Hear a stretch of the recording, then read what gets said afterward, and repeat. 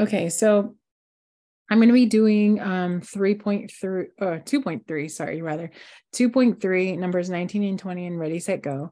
So it says, how many solutions are there for the explicit equation y equals negative 6x plus 5? And what do solutions like this look like?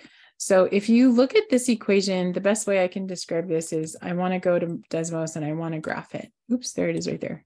Here's my Desmos. So I'm going to graph on Desmos. So I get y equals negative 6x plus 5. And they're asking, what do the solutions for this equation look like?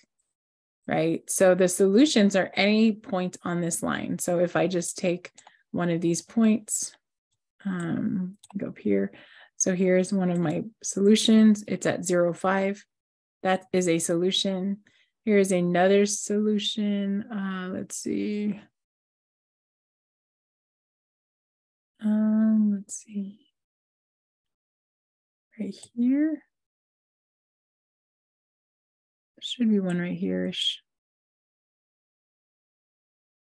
Maybe not. So if I plugged in 1, that's what I'm saying. Oh, if I plugged in 1, I should get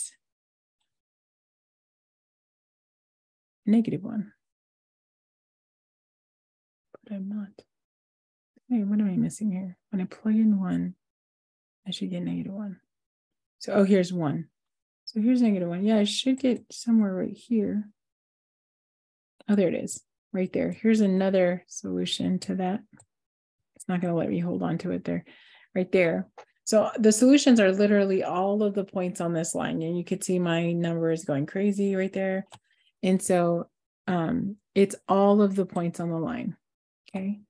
So this actually has infinitely many solutions, and I'm going to type it because that way you can remember infinitely many solutions. So this would be all the ordered pairs on that line,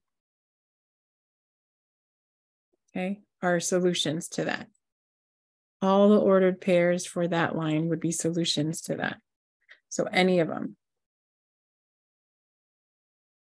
Okay. And then so the next question that they ask is, what is a proper way to represent all the solutions for a given explicit equation?